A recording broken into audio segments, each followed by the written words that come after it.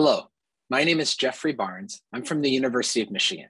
And for this program on practical management of venous thromboembolism, I'm going to talk about some quick tips for preventing venous thromboembolism in orthopedic surgery patients. My disclosures include consulting fees from some of the companies that make anticoagulants or tools to manage anticoagulation therapy. Let's start with a clinical case. Imagine, if you will, a 65-year-old woman. She comes into your preoperative clinic prior to a left hip arthroplasty surgery that's scheduled in 1 week. Now, her past medical history is significant for a deep vein thrombosis that occurred 10 years ago when she was wearing an ankle and foot cast. She's also a former smoker who quit 3 years ago, and she has hypertension. Her current medications are aspirin 81 milligrams a day and lisinopril 5 milligrams a day. And a couple key questions come up here. First, what is her risk of post-operative venous thromboembolism? And second, what would be the best strategy for preventing venous thromboembolism? Well, when we think about the risk of venous thromboembolism in a surgical patient, such as a patient undergoing major orthopedic surgery, we have to think about both patient-specific and procedure-specific factors. Let's start with the procedure-specific factors. These include the extent and duration of surgery, the types of anesthesia that are going to be used, and how immobilized a patient will be after surgery. We understand that these vary across different surgeries, but they have also been changing and evolving over time for the same type of surgery. Now, patient factors are also very important.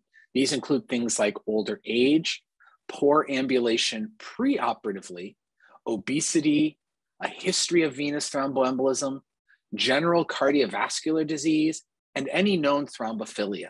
And any of these can also contribute to a patient's postoperative risk of developing a deep vein thrombosis or pulmonary embolism. In fact, if we look at patients who undergo major orthopedic surgery, those who receive no prophylactic therapy whatsoever, that's the blue line shown here on the graph on the left, you can see that there is a quite high rate of venous thromboembolism. In fact, that rate approaches more than 4% just in the first month. However, the majority of that is concentrated in those first 2 weeks. You can see that that blue line really is steepest in those first 2 weeks and then starts to level off over the following 2 weeks before really becoming much more level beyond 1 month after surgery. Now, that rate can be significantly reduced if you use some sort of anticoagulation prophylaxis, such as low molecular weight heparin. That's shown here in the green line. That is a much lower line that really bends the curve downwards, preventing VTE events. In fact, if we look at some early data, this is data from the 1980s where patients were randomized to receive low molecular weight heparin or placebo after an elective hip surgery, you can see the rates of venous thromboembolism. All rates, as well as those that were more proximal clots, were significantly reduced in the patients who received low molecular weight heparin. The same is true in data from about 10 years later in the mid-1990s, looking at a larger group of patients undergoing elective knee surgery. Again, the rates of venous thromboembolism quite high in those receiving placebo, significantly reduced in those who received low molecular weight heparin prophylaxis. Now, more recently, we've compared low molecular weight heparin to the direct oral anticoagulants. These would be drugs like the direct thrombin inhibitor dabigatran and the factor Xa inhibitors apixaban, rivaroxaban, and edoxaban. And you can see here in this meta-analysis of 12 different studies, these were focused just on the factor Xa inhibitors, that there's a significant benefit from preventing symptomatic DVT in patients who received the direct oral anticoagulant, about a 50% reduction. And in fact, if you look at the overall data from this meta-analysis, you can see similar mortality rates, lower rates of symptomatic DVT, but similar rates of non-fatal PE and similar, but a trend towards maybe some higher rate of major bleeding. In fact, that's one of the reasons that many orthopedic surgeons have been pushing towards less intensive antithrombotic therapy. In fact, they suggest that aspirin may be an appropriate drug to prevent venous thromboembolism while also reducing bleeding risk. You can see here in this meta-analysis published almost a decade ago now, that when we compare aspirin to any form of anticoagulation, largely low molecular weight heparin, we see that the relative risk for proximal DVT prevention was about the same, 1.15, confidence interval overlapping 1. But when we look at the clinically relevant bleeding events, we do see that there's a significant reduction in the patients who received aspirin, almost a 50% reduction. So aspirin seems to offer similar benefit at preventing clot with lower risk of bleeding in the postoperative period. In fact, there has been a very large multi-center observational study done in the state of Michigan. This is called the Marquis Registry. They looked at patients with total hip arthroplasty. They had almost 60,000 of these patients. And you can see the rates of venous thromboembolism or death, figure on the left, and major bleeding, figure on the right. And of course, those patients who received no therapy had highest rates of VTE and death. They also had highest rates of bleeding, probably due to underlying conditions. But the anticoagulant, aspirin, or combination of the two were really helpful in preventing VTE, probably at similar levels. But aspirin had lower rates of major bleeding in this observational cohort.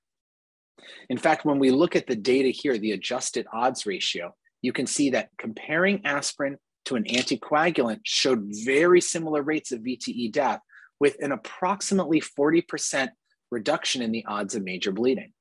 Now, importantly, when you compare aspirin and DOAC, you do see that aspirin may not be as effective at preventing venous thromboembolism. That adjusted odds ratio is greater than 1. So we're stuck in the situation where aspirin can cause less bleeding, but may not be quite as effective at preventing blood clots as the direct oral anticoagulants. What you've seen over time in this very large multi-center registry is really a dominance in the use of aspirin and a reduction in the use of anticoagulant therapy. So really trying to be selective about who receives anticoagulation. So what do the guidelines tell us? Well, the American Association of Orthopedic Surgery back in 2011, so a decade ago, recommended pharmacologic or mechanical prophylaxis for standard risk patients, but they said give both if the patient has prior venous thromboembolism.